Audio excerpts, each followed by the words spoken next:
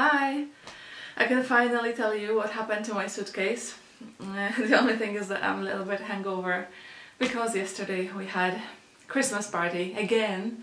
I think it was like a third official Christmas party this year and maybe fifth unofficial. I mean including lunches and dinners with my friends. I'm officially ready for Christmas. But before we go for Christmas, I owe you the story of my missing luggage, which is an incredible story. So, as you may know, I went for holidays to Korea in June. And the story actually begins a little bit before I went, because when I was booking the tickets. On the way to Korea, I've only had one stopover in Abu Dhabi. However, coming back, I had two.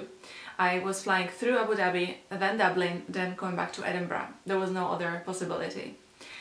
As soon as I saw two changes, and in Dublin I was to change the airline completely from Etihad to Aer Lingus, I had such a bad feeling that first time in my life I bought insurance that would cover all the delayed or lost luggage.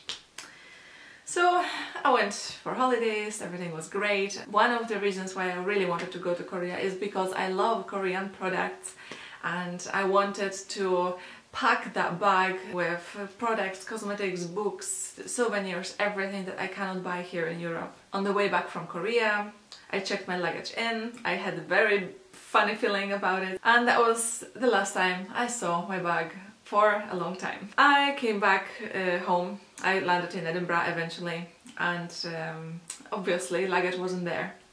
So it was over a 30-hour journey. I was so tired. I remember I started crying. I went to the office because when your luggage is lost you have to report it straight away, so they give you this like online tracking code and the document. The woman assured me, oh please don't worry, most of the bags, like 95%, are found within the first 2 or 3 days and they're being returned straight to you, because it's the obligation of the airline that was dealing with your luggage last to return it to your home address. So 2, 3, 4 days passed, nothing has happened, and obviously this incident completely destroyed my after holiday mood.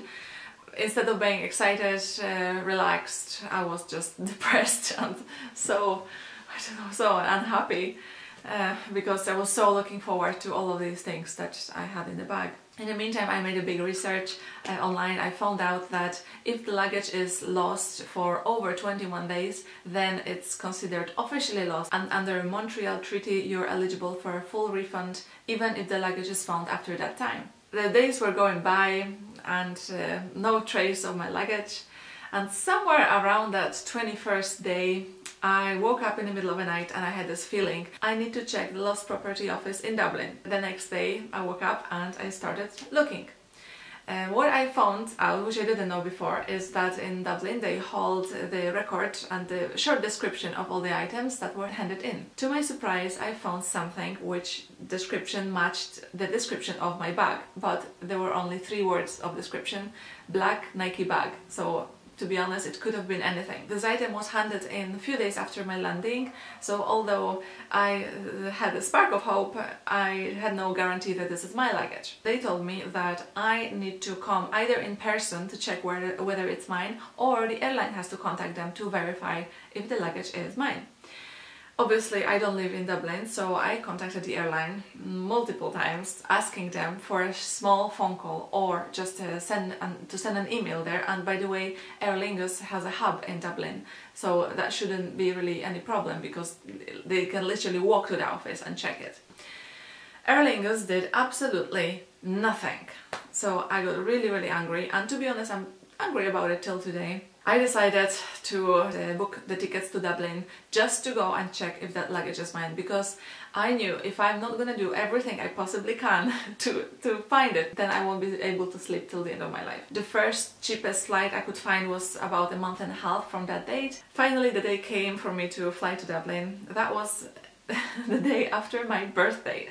So I was a little bit hungover. I had to get up at 3 in the morning to catch that flight, which was something before 7. In the flight I lost my ID, which was problematic because I was coming back with the return flight the same day, the same evening.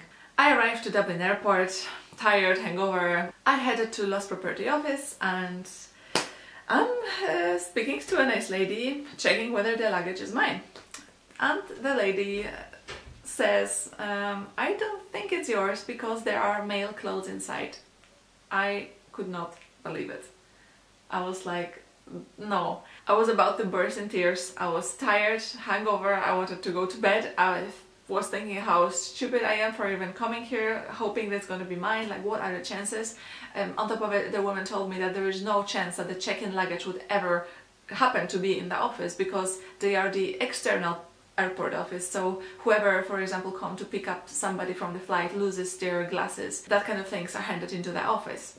So I was literally about to like burst. I think she saw my face and she was like, look girl, your luggage didn't disappear. It must be somewhere. If I were you, I would go back to the airport. I would not leave until they give you the answers. They have to know who was dealing with your luggage for the last time, where it was scanned for the last time, what was the agency, the handling agency that was dealing it in the day of your arrival. So only because she encouraged me, I was like, okay, I will go back and do this. Because otherwise I would just go to Dublin city centre and come back home with empty hands. So I spent about 2 hours at the airport, coming back from one end to another, asking customer service, asking everybody I could. I found the handling agency, which didn't have a clue what happened to my bag. They didn't have any information. They couldn't help me at all. After all this time, I thought there's just no chance. Like, what am I even doing here? And someone then told me there is one last place I could check. There is an internal phone that I could call the guy who works in the storage room just to check it. So I was like, well, I've got nothing to lose, I will do it. I'm calling the guy who was almost laughing at me, saying, oh, like, girl, it's been like 6 weeks since you lost your luggage, there's no chance, like, I'm sure there's nothing like it in our storage because I remember all the bags that are there. And yeah, he hung up, so I'm standing there and a few minutes later, the phone rings again, so I pick up and the guy says, hello, actually, I think I found your luggage. I was like, no way! He invited me back to the storage room. I had to go back through security and all these kind of things. And yes, he hands me my luggage, untouched, unopened, just as I saw it last time. I am now showing you the picture I made with my luggage when I first saw it. I left it at the airport and I went to Dublin for the day. I came back and I picked up my luggage. The guy in the storage told me that the tag has come off, which is fair enough, it happens. However, I clearly told everybody I could, I have another tag that's inside of the bag. The guy said that, actually, I'm so sorry because we forgot to put it on the system. Because even if the tags are lost, the description of the bag should have been entered into that worldwide tracking system, so I would be able to match these descriptions and hopefully find it earlier. But no, which actually was a good thing, because when I returned to Edinburgh with my luggage, I remembered I had my insurance for that bag. And because the bag was not in the system, it still appeared as missing. The reason why I could not talk about it is because I was constantly in touch with Aer Lingus and with the insurance company, and I know for a fact that my name and my email address is searchable online, so if those companies made a check, or if I tagged them somehow in my messages to you that I found my luggage, they might be really funny about giving me any sort of refund for it, because in the end of the day I got it back, although after 21 days Montreal Treaty says you're eligible for a full refund. Only recently I received my full claim from insurance. Woo!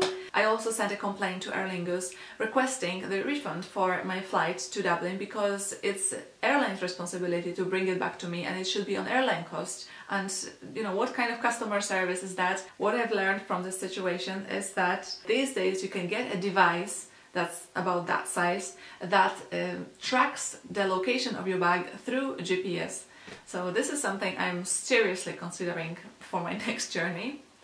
And how is it possible that a pile of cosmetics, which is like liquid and plastic and few material pieces of clothes, made me so upset and so stressed for so long? What else holds my heart and soul so much as well that I don't even realize. It almost gave me a lesson to like detach from stuff, because the only place I want my heart and my soul to be is here. I'm really unlucky with the journeys this year because I booked my train tickets for Christmas to my sister, and I just got an email yesterday saying that the strikes are planned for exactly those days I'm traveling to Newcastle. So, I don't know why, what have I done that my travels are so disrupted this year. I hope I satisfied your curiosity about my lost luggage. Have a good evening. Thanks. Have a good day. Yeah, see you later. Bye.